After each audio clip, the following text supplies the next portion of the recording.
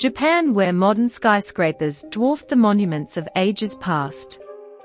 Where timeless serenity mingles with industrial might. And one of the world's engineering marvels rises from the sea. Off the coast of Japan, there is a superstructure, so immense that it can be seen from space. The world's first airport in the midst of the sea. The largest man-made island of its day. And one of the world's architectural masterpieces. Is Kansai the airport of the future? Or is it doomed to sink beneath the waves? It was opened in 1994 and expanded in 2007. As you can imagine, construction was no easy task. Take a closer look at the world's first airport to be built on an artificial island.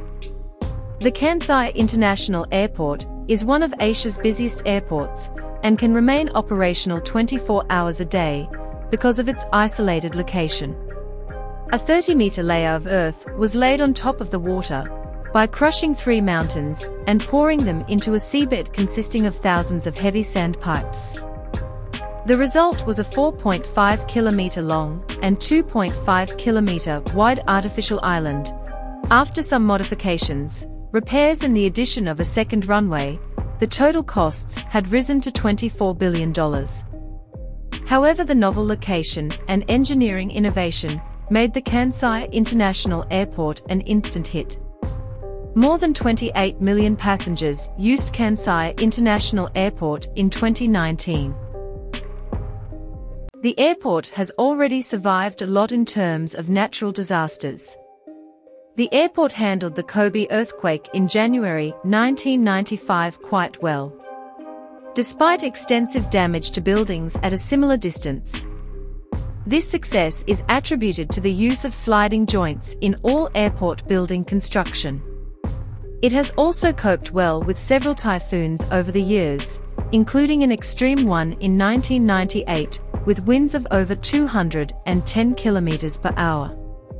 Unfortunately, a typhoon in 2018, the strongest typhoon to hit Japan since 1993, caused extensive damage across the Kansai region. Runways were flooded while a tanker damaged the bridge. Full operations at the airport did not start again for nearly a month. This has reignited discussion of the problems with the airport and how it has been sinking. Since the time of its conception, the issue of the further sinking of Kansai Airport has been a major one. Its foundations are on a thick layer of clay, and predictions vary regarding how much it will sink. According to the Institution of Civil Engineers, the airport sink rate fell from 50 centimeters a year in 1994 to 7 centimeters a year in 2008. The study in the Journal of Geotechnical and Geoenvironmental Engineering in 2015 shows that the two islands will reach sea level in the next 40 to 60 years. The problem is due simply to a difference between the planning engineers' estimates and the sinking rate that has occurred in reality. A further concern is the unequal sinking at different parts of the airport. To prevent damage or cracking, the airport runways were repaved with asphalt rather than concrete. Of course, the actual rate of further sinking may turn out to be different from what is estimated now, just as the original estimate did. The risk with further sinking is that as it approaches sea level, any storms or typhoons are more likely to cause water to break over the seawall and engulf the airport.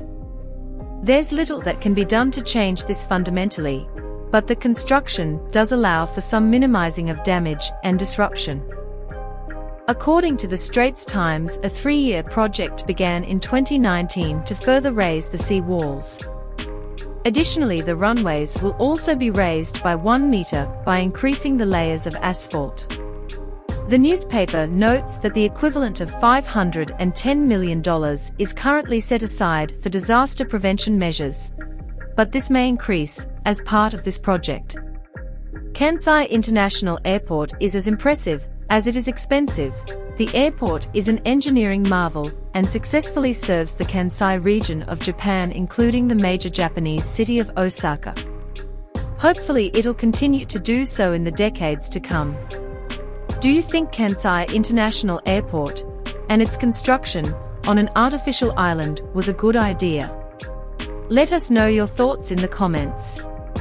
Be sure to check our channel for more great stories just like this. Thanks for watching and be sure to like and subscribe before you go.